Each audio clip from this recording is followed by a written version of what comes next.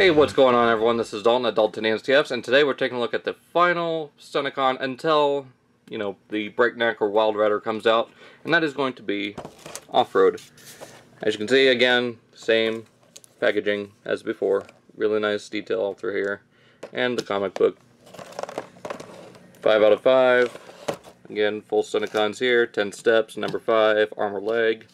And it says here, the newest member of the Stunticons is pressed into action on missions his teammates want no part of, giving him the opportunity to show off his extreme conditions combat training. It's dirty work in the most dangerous situations, but it's the only way he'll win his teammates' trust. So, there's that. Let's go ahead and get this guy open out of the packaging, and we'll go from there. So, be right back. And here is Offroad in his vehicle mode. Sorry, I'm kind of pumped up for Wild Rider whenever that's released. I know Captured Prey wasn't really able to sell it yet, but anyways, not bad looking vehicle mode. I mean, got the nice red throughout here, you get the silver paint ups of the rims, nice red painted windows, gunmetal gray here on the hood, Stunticon symbol there, more silver paint here on the front. Overall, not bad, and as you can see, the weapon does plug in here. Just uses this little tab here and that little slot there. And it does look pretty good and very nicely detailed. Looks like an engine with like exhaust ports or intake since it's on the back. And of course you got the axe, which has some little bit of circuitry there along with what looks to be like a little engine block. That's pretty cool. And then you get this nice little handle. But let's go ahead and get into the instruction booklet. Again, the same as the others. It just folds out and everything. So there's that. And the comic book, and it's got number 6 of Combiner Wars. See some more stuff in there. You get to see Constructicons and Devastator again. Right there's Devastator. And Superion. Then you get the sketch phase, gray model, final product, which I wish they would have gone with that really dark gray black color. Just looks a lot better in my opinion. And gotta look at the outlines along with the Ironhide looking head sculpt. Very cool. So one thing I want to get into is I wonder if they're going to use just the off-road mold or the first aid retool. I mean, it'd be cool to get it like this, but I kind of want that SUV kind of van look to Ironhide, so I'm hoping for that compared to just this.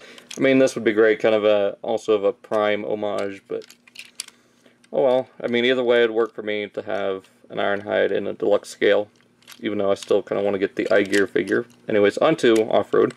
He is actually supposed to be an homage to the G1 TriggerCon named Ruckus, but I guess that wouldn't work as a Stunticon, so they just called him Offroad and make him look like Ruckus. But he does roll fairly nice, and very nice, again, off-road pickup truck. I mean, it looks like he could do a few kind of off-road racing stunts. But transformation is simple.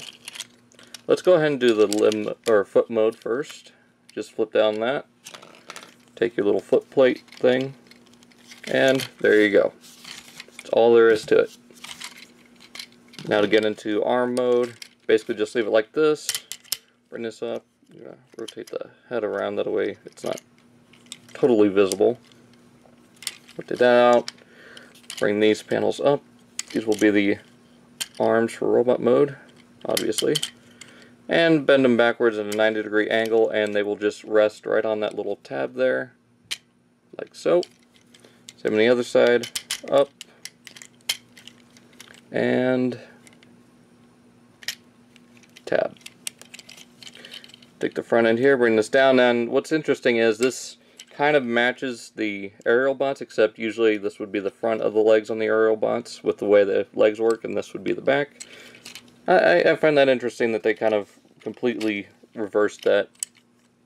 It's a nice kind of way of saying, well, I guess, I don't know, just kind of rambling now.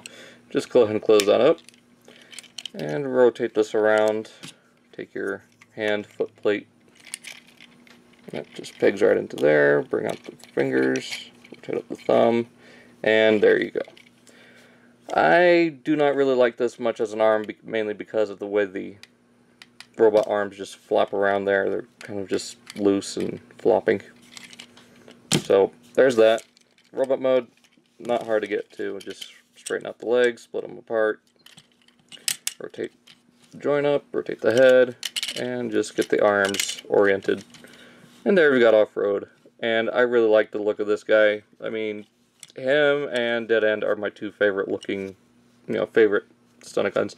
I wish they could have done a little bit something better with this, especially with these door panels. Like maybe collapse a little bit better, or fold backward.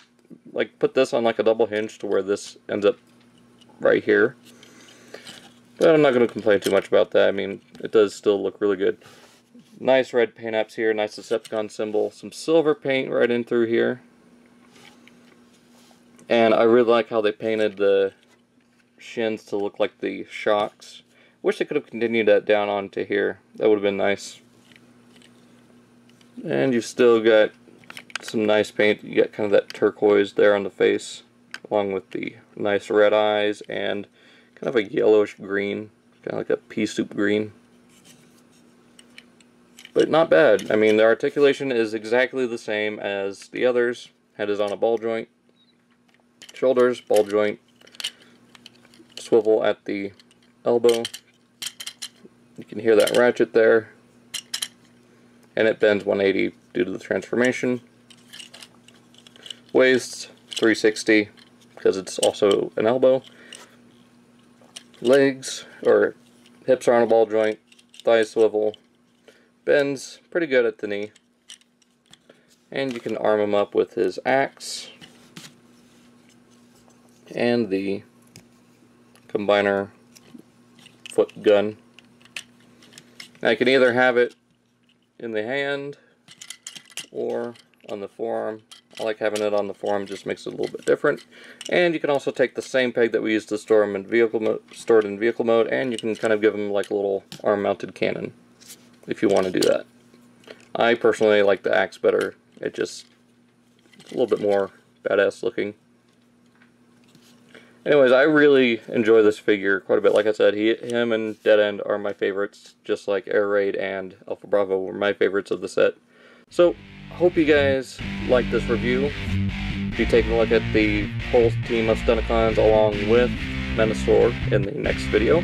So, once again, hope you guys enjoyed. Check out my gallery of this guy down in the description below on my Facebook page. And you can also check out my Instagram and Twitter down in the description below.